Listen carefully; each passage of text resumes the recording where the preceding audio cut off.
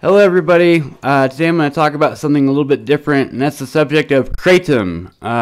It's a plant that's actually gotten really popular here in the US as of recently. It's available in a lot of places. I found it in gas stations here, I found it at head shops, I found it at specialty herb stores. I have used it in the past. It's a great tool. It will actually keep people who are addicted to opiates from getting sick, and it's all natural.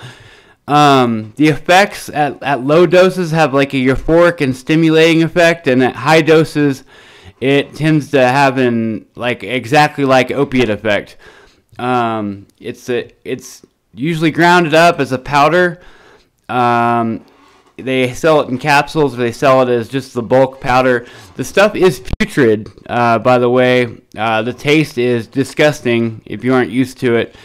So if you're new to it, definitely try the capsules at first. Eventually you might get to the point where you can get that shit down, but it's really putrid. But it will definitely make you feel better if you're struggling. I think it could do a lot of good for people who are like in between. They're trying to decide whether methadone or Suboxone. You know, they're getting sick, but they're not at the point where they probably need something that extreme, but they're still not feeling good if they don't have opiates. Definitely give Kratom a try if you're in that bracket of people. It can do a lot of it can do a lot of good. I think it can be a great tool for people to get off Suboxone and methadone, or just to get off opiates in general.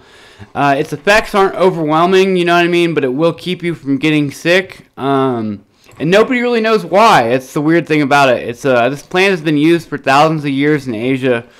I think it was Thailand just legalized it recently, fully.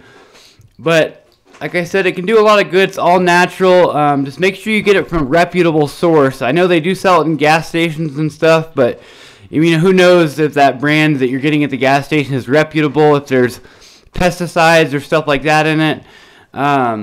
You also do your own research too. They call them veins. They have different colored veins of Kratom, and that's basically a strain. The vein means what strain it is. And from my understanding, the red is the most opiate-like of the strains, but it's different for everybody. In my case, the red definitely felt more like an opiate type of effect.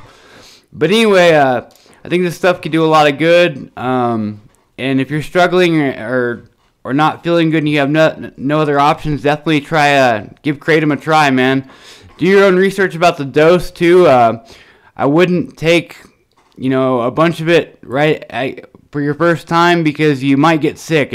Honestly, you probably will get sick if you take a bunch of it your first time. The stuff is absolutely putrid, but it does, like I said, keep you from getting sick. So anyways, that's all I got for today, but Josh, over and out.